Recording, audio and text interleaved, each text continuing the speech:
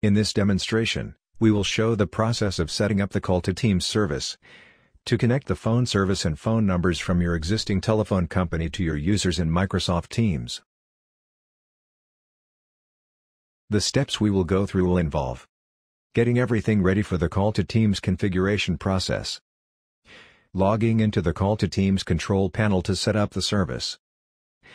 We'll configure the Call to Teams service to link your Teams users to your existing phone service provider. And finally, we'll test the service by making and receiving some calls in Microsoft Teams.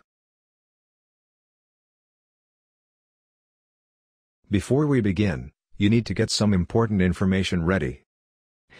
You will need to temporarily make a spare Office 365 user license available. You will need account information from your phone service provider about how you connect to their service and the phone numbers you have. And since we'll be configuring your Office 365 account, you'll require global admin rights, so you need to have an account with that access level.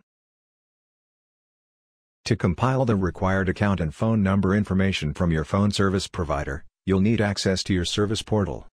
Record the required information for the service. For service providers that are validated for use on Call to Teams, there will be a guide available to help you gather the required information. You may need to contact your existing SIP provider for assistance if the provider isn't listed on the Call to Teams portal. When you purchase your initial Call to Teams subscription, you will receive an invitation to log into the portal. You will use your Office 365 credentials to log in. When you log in for the first time, you will be asked to give the Call to Teams portal permission to identify and connect to your Office 365 account. Check the permission box and proceed to the portal. To start configuring the service, go to the Services tab. Here we will set up the connection between your phone service provider and to your Office 365 domain. First of all, let's configure the connection to your phone service provider in the Trunks menu. Select the appropriate provider from the drop-down menu. Enter the telephone number ranges you have been allocated by your phone company. Next, copy the required service information previously recorded from the phone service portal. For listed phone service companies, the portal has a setup guide available to help you get the service up and running. Save this information before continuing. After you have created the connection to your phone service provider, you can see that the connection has successfully registered, as the account indicator will show green. If there is a problem with registration, the error code will also be available here. Next, from the Teams tab, click the Enable Services button. Call to Teams will now ask for permission to configure your Office 365 tenant further. First, you are giving Call to Teams permission to run the voice PowerShell. Next, you are giving permission to configure your Office 365 users with the phone numbers you provide. Call to Teams will now start the initial configuration of the Call to Teams service. During this phase, Call to Teams will use a spare user license to make the necessary changes to your Office 365 account so that you can make and receive phone calls. Please have at least one spare user license available for this step. It will only be required for the duration of this setup stage. This stage may take several minutes, and the time it takes depends upon the internal Office 365 platform. The Teams admin guide available in this screen provides more information if you think it's taking too long. Once the Sync Now button is showing complete with the green check mark, we are ready to go ahead and configure our users. We're now ready to add the users from Microsoft Teams and get them ready to use Call to Teams.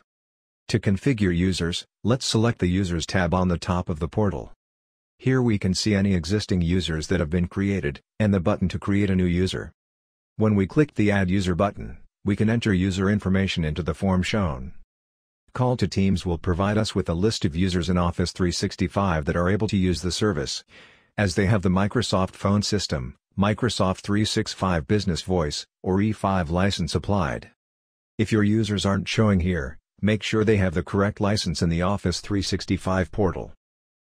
For each user, or service account, assign the number from your phone service provider they'll be using. Finish off by clicking the Add button.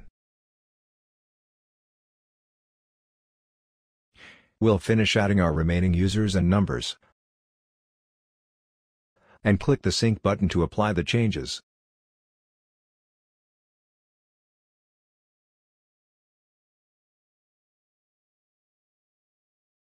Testing the Call to Teams service is straightforward.